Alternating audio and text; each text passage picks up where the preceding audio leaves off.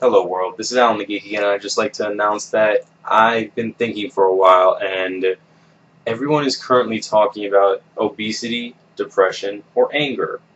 And since I'm already going to help you guys with obesity, I thought I'd start to focus on the depression and the anger. So I'm going to be taking a few weeks, as long as it takes, to teach you guys some tricks to potentially overcome depression and to deal with anger, because I used to be a very angry kid, still am sometimes because lag pisses off everyone, and let's be honest, who isn't depressed nowadays? I was bullied growing up, yeah, for my entire childhood I was bullied. Current day, sometimes I still get bullied, but yeah, I've learned how to deal with it and overcome it, so I'm going to start by giving you guys a couple tips on how to take care of that. The first one would be, whenever you're depressed, I want you guys to think for a second. I want you guys to close your eyes and imagine that you're at the ocean, you're at the beach. You watch the ocean, the waves coming towards you. You're laying on a hammock, enjoying the rays of the sun. Just make a happy place, something like that. That's the easiest way to be ignorant of what's going on around you. But there's other methods as well, such as whenever I'm angry or depressed, I decide, hey, let me do 10 or 20 squats, because exercise releases endorphins, which do cheer you up in the end and make you happy.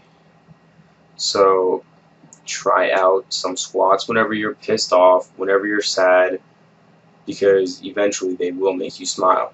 Another thing that you guys could do whenever you're depressed is just smile, because a big old smile will eventually make you happy, because once again it goes back to that endorphins thing.